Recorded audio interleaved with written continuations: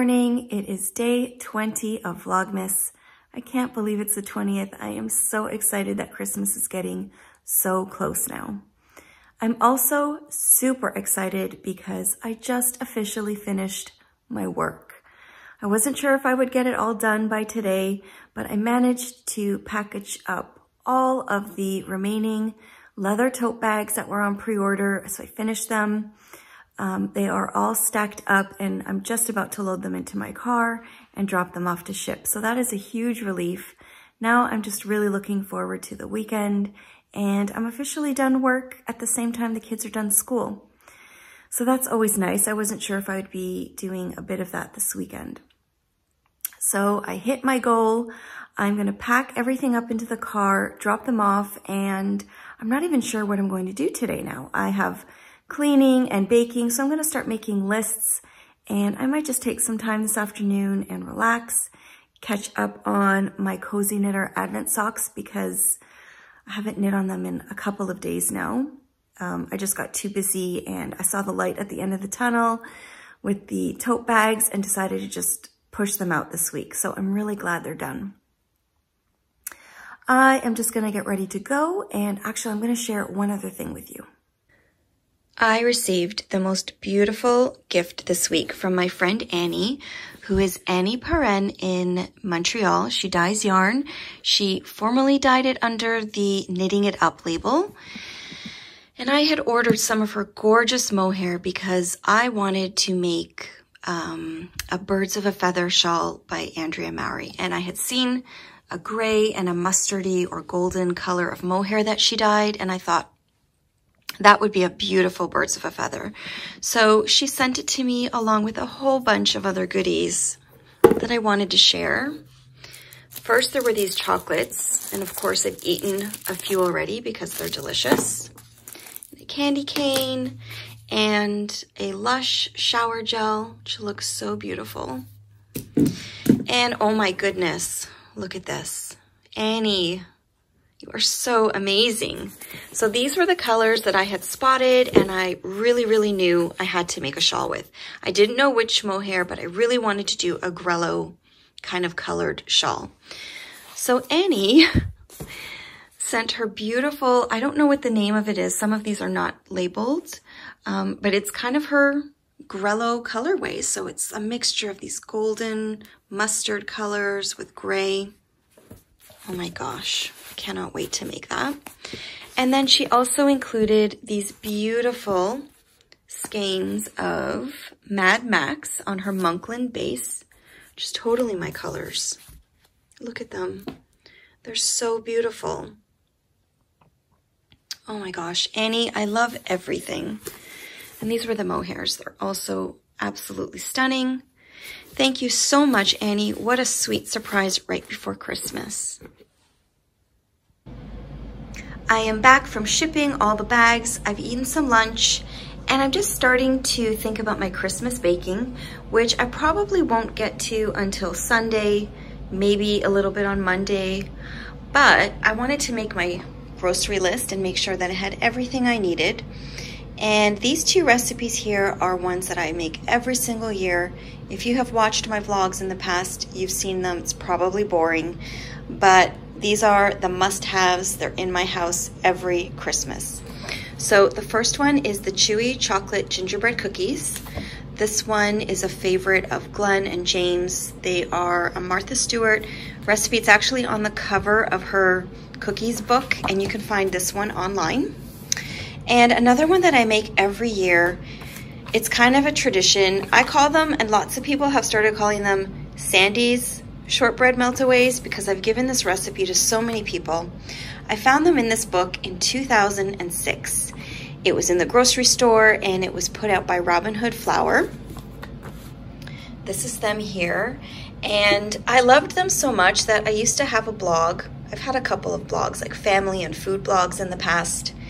And I posted about it years ago and I've shared it with so many of my foodie friends.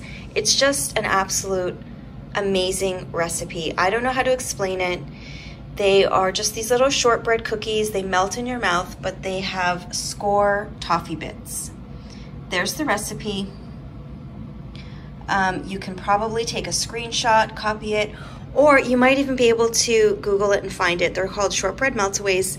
I would highly recommend this recipe. It is like, I know it's by Robin Hood, but I make them so much I feel like they're mine. So those two are definites. I was thinking of what else I wanted to make this year. I don't think I'm going to make the traditional sugar cookies that I sometimes do, or Empire biscuits. Those are both from my mom and my mother-in-law. I know I'm going to make the honeycomb probably on Sunday because I'm going to put that in a tin for Glenn as a gift. And another favorite that I haven't had in a while are just traditional magic cookie bars. So like I go looking for these booklets every year now in the grocery store, and as soon as I find them, I grab them. And this recipe is an old one. My mom makes these, but I think that might be fun to have some bars. And I'm considering making the, I think it was peppermint fudge that Denise had posted. Denise from Earth Tones Girl. I have to snatch that recipe. She posted it somewhere on a vlog or on her Instagram, I'm not sure, but it looked delicious and I thought that would be really fun. I'm also considering marshmallows. Now that I have that candy thermometer, I'm thinking of all the things I can make with it. So that is pretty much my baking list. I know the three for sure: the honeycomb, the chocolate cookies, and the shortbread meltaways. I am gonna have to put some of those ingredients on my list because I don't have them. And I will get a few extra ingredients just in case over the holidays I might wanna make a few extra things. I am just gonna run out to our mailbox and check the mail because I just saw our mailman deliver some packages and we are just getting so much today and yesterday, all the last minute things that we ordered for Christmas gifts. They are all arriving, which is great. And I'm not really a fan of wrapping presents, so I'm gonna set up a big pile and hopefully Glenn will work on those this weekend. He's a pretty good wrapper.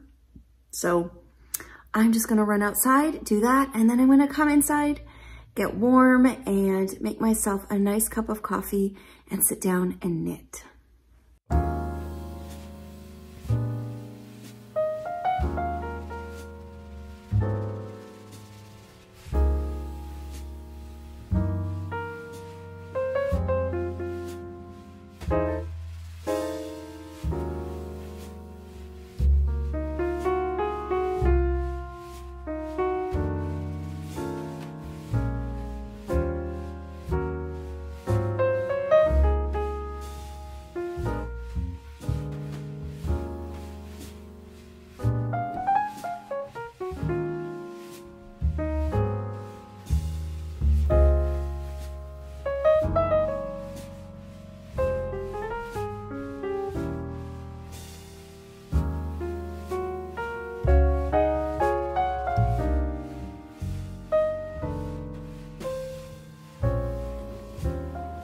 I have had a really nice afternoon. I just sat and knit and watched some vlogs and it was so nice.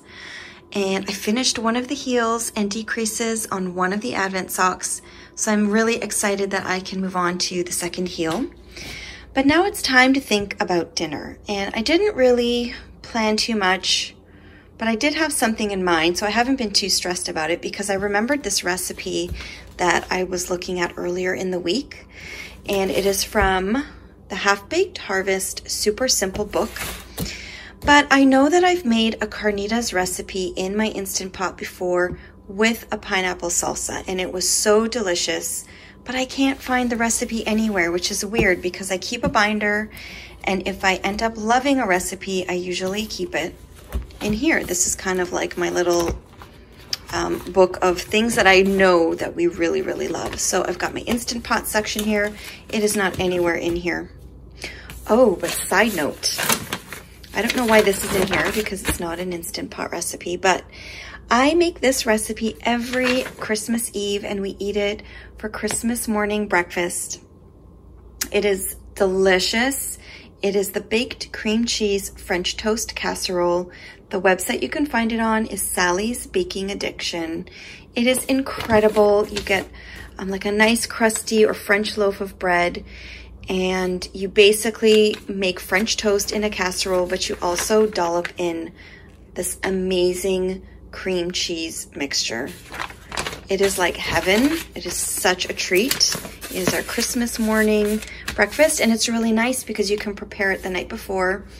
And then just before we open presents, I pop it in the oven, and by the time we're done, everything is ready, and it is so good. So back to my dinner. I think I'm gonna try this recipe and hope that it's good. It's pretty simple.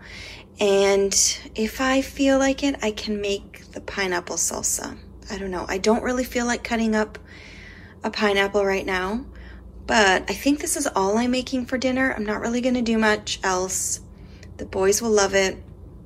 So maybe I need the salsa.